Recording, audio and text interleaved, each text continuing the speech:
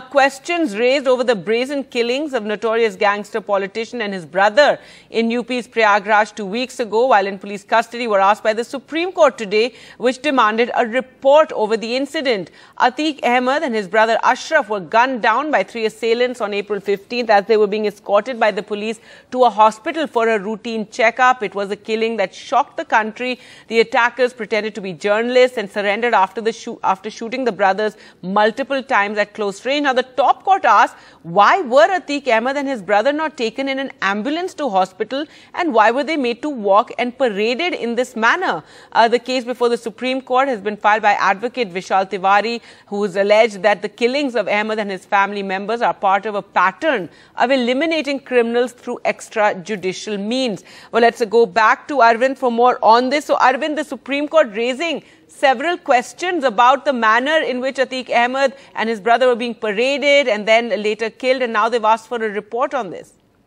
Yeah, Gagi, appeal has been filed in Supreme Court seeking an investigation into the manner in which UP gangster Atiq Ahmed and his brother Ashraf were killed in the custody of police, and that's where the petitioner wanted a Supreme Court monitored investigation into this incident. And today, when the matter was taken up for hearing, appearing for State of UP, Senior Advocate Mukul Rogi told the Supreme Court that there has been already a commission that has been constituted by the State of UP, and that particular commission is looking into this matter.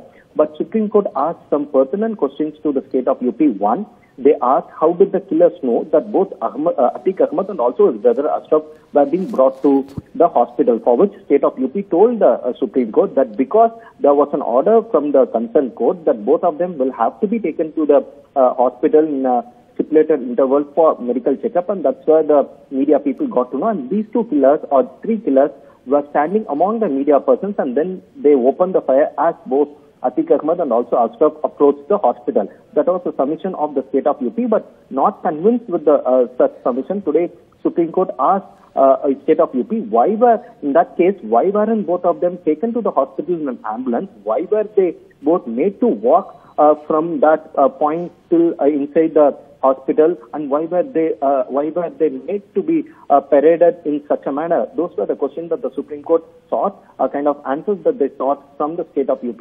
And UP again told Supreme Court that they have already constituted a commission into this matter, and the commission is looking into all the lapses in this particular case. But Supreme Court said that they also want to look into the matter, and that's why they issued notice to State of UP asking them to file a detailed affidavit on the incident of killing both Atiq Ahmed and also Ashraf Ahmed in the custody of police.